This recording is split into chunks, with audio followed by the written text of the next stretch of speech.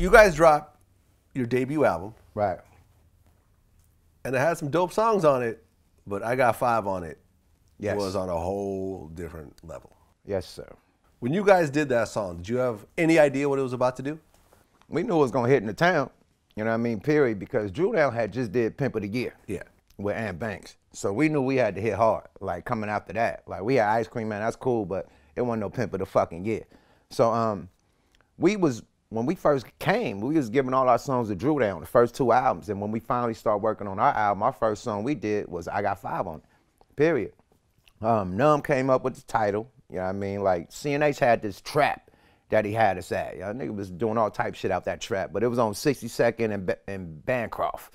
Like literally in the hood, you know what I mean? We'd go there, write our raps and shit, all the shit.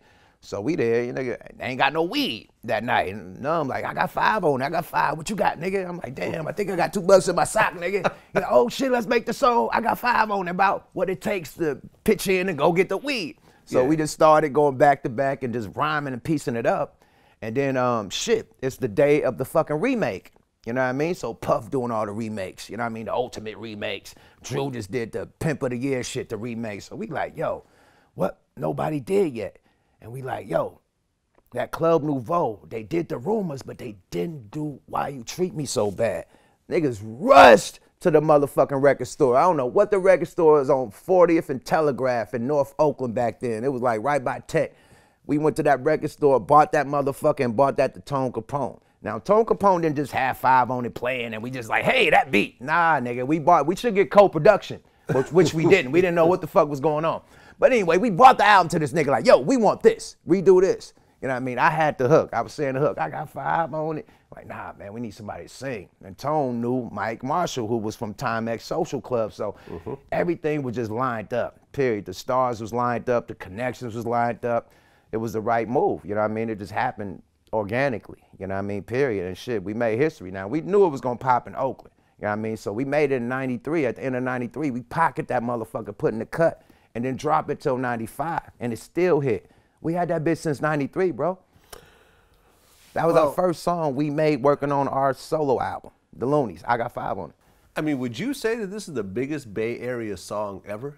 Hip-hop song ever? Fuck no.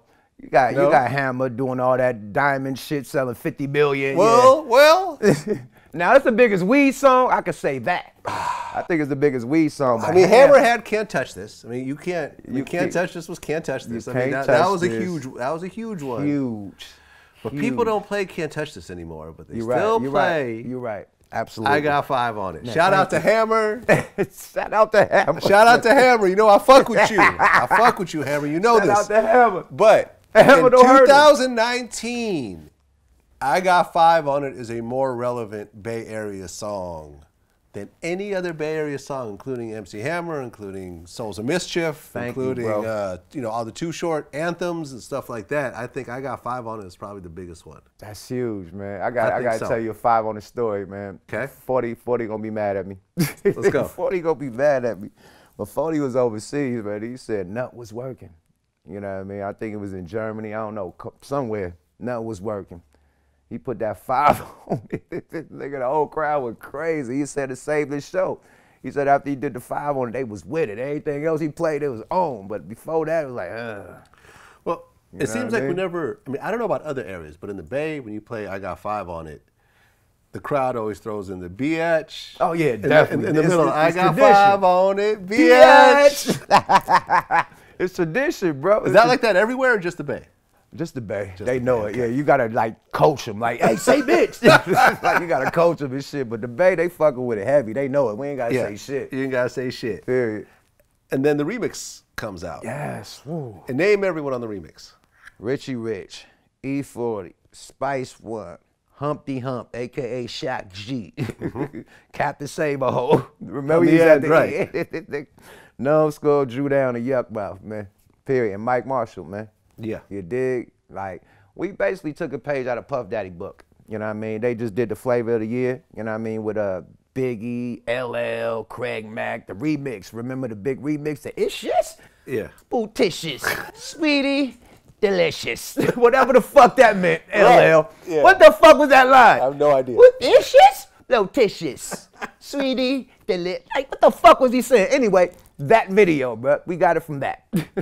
So, you know what I mean? They did their thing on the East Coast. We like, fuck it, we gonna bring it back together and just do the Bay though. You know what I mean? Really tap in with the Bay, not just, you know, get LA and all that, but we wanted to tap in, focus on our brothers, the people that we looked up to in the game. And that's the dudes we looked up to. Spice One, E40, Too Short. I mean, not Too Short went on this. We was beefing with them at the time. But if we wasn't beefing, Short would have been on that motherfucker.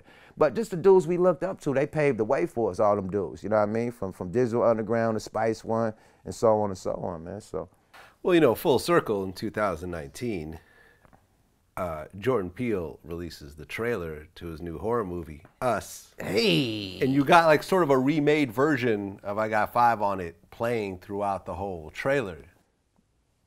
That shit. Sure, that was a nice feeling. Hey man, it was on Christmas. That was the ultimate Christmas gift. You're right, yeah. We watching the games and shit, then boop boop. Hey, boop boop boop. Boom boom. It go creepy and shit. Like, yo, salute to Jordan Peele, man. That's huge, man. Like we seen the trailer about 3 months ago. You know what I mean? We just didn't know when it was coming out. And shit, that shit just said, wow, like, whoa, okay. So yeah, well, I guess the movie's set in the Bay. Yeah. So this is like the perfect song to kind of. That's what he said. He said since it's set in the Bay, he wanted an anthem, like a creepy anthem, you know, because I guess it filmed it in Santa Cruz or whatever.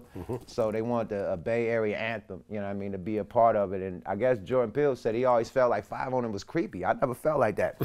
I never felt like that. But he said they had this eerie little creepy, and when they slowed it down, it became eerie and fucking creepy. There you go. That bling, ding, ding, bling. It was hella spooky, like Freddy Krueger or some shit. So. Yeah. Well, I mean, you still perform this song to this day. Facts. Fuck. You're not booking Yukmouth without expecting him to perform. That's probably the contract. That's like, don't think you're going to go in here doing some of your Five on It included. Yes. Don't just come in here doing album cuts. With or without numb. The Five on It included. Yeah, definitely. Did you actually get publishing and proper paperwork off that song? Hell yeah, man. Okay. I got our publisher deal, man, with Big John. You know what I mean? Yeah, definitely, man. You had your business right. Yeah, definitely. Because that's constantly played at like sports arenas and, you know, and so forth. I'm sure it gets put in movies and TV shows also. Man, that pay all the bills, bro. So I Got Five on It has been paying all your bills pretty much. I mean, I'm Yukmouth, bro. Don't do me like that. No. But I'm saying, okay, well, yeah. But like how you got your stocks, and you can just sit and just have it. Let me put it like this, and it's not an insult because, for example, I talked to Sir Mix-a-Lot, right, and he said he made $100 million off Baby Got Back. Yeah, Baby Got Back. I mean, tens of millions, I think, would be low. So Baby Got Back has made over $100 million. You feel? Oh yeah, it's definitely made over $100 million. I can tell you that. I mean, I just look at my lifestyle and where it's been since 1992, and it hasn't fallen off. Shit. you see what I'm saying? Damn. We ain't made that much, but we good. Right. He's still maintaining the same rapper lifestyle off of today, that song. Off of that one song. Bro, you see me, man. Niggas ain't taking no steak off my plate, bro. Right. You feel me? I put up this thing in a Porsche, That's bro. what I'm saying. I put up in a Porsche, blowing on the best weed. Vlad, have I been doing the same shit since you know me? Yep. Have I ever looked like I've been hurting around this bitch since you know me? Always had jewelry, always look fresh. Always had the fly cars. Yep. All that. You always had to fly shit too, man. Right back at you. Period. But yeah, nigga been doing this shit. This shit ain't nothing new, but it's a big, you know what I mean, contribute to Five on It. Period. Like, Five on It pay the bills. Facto. We're about to get another publishing deal on the table, man. Big John, holla. Nice.